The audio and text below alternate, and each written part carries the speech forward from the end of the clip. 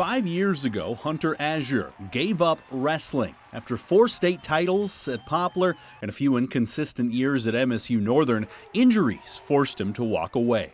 From ACLs, both my ACLs, meniscuses, had hand surgery, so it just kind of, to me, I feel like it set me back. But Azure knew he had a lot left in the tank. After I recovered from some injuries and I've always worked out, so I was feeling great, and I was like, I knew I could. I always wanted to fight, and I knew I could do it. I just signed up for an amateur fight in Montana one weekend, and then just fell in love since, and took a couple fights, and I was like, this is what I'm going to do. He took more fights, moved to Arizona to train, and transformed himself into one of the brightest MMA prospects in the country.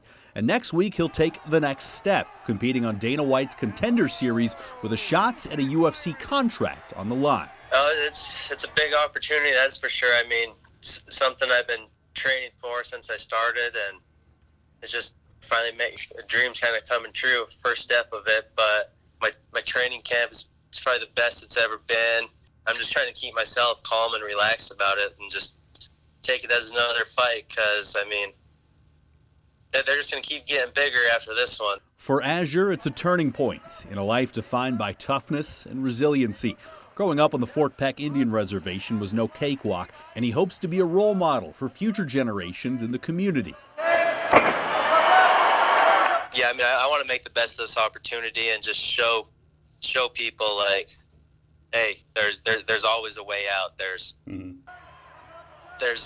just whatever your mind wants to do. I mean, if you really want to do it, like, there's doors that'll lead you there. You just got to find those right doors and the right people.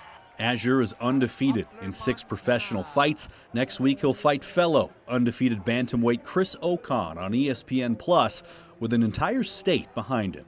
Preparation-wise, I didn't change up my training in any way specific for him, because he's definitely not going to be the hardest fight I have in my life. So it's just about growing in each part of the game.